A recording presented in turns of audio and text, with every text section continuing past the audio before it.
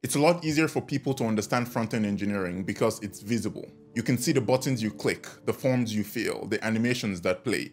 It's HTML, CSS, and JavaScript coming together to create something you can interact with. You can build a beautiful web page with dummy data and get some satisfaction because you can actually see what you've built. But backend engineering, it's not that straightforward. When people think of the backend, they default to set up a database and build some CRUD APIs. And then what? It's much harder to go beyond that and to get the same satisfaction, and I think I know why. It's because most of backend engineering, I mean like 90% of most backend code bases, is just business logic.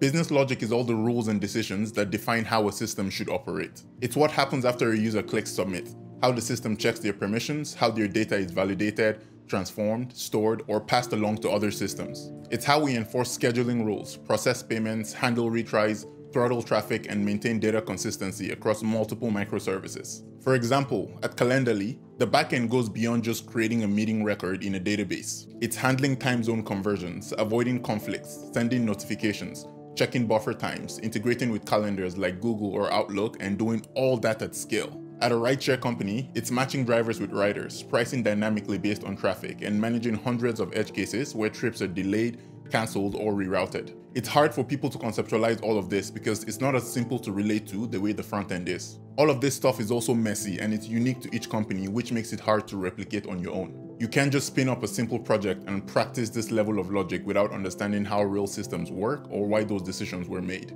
That's exactly what I want to change with the Code Room, my private online community for software engineers. Each month, I give new challenges, not just to build something functional, but to stretch your thinking by adding real-world complexity. You'll work through edge cases, simulate scale, and reason through the kind of logic that gets written on real backend engineering teams. If that sounds like something you're interested in, join the waitlist for the Code Room using the link in my bio, and I'll email you once we reopen up.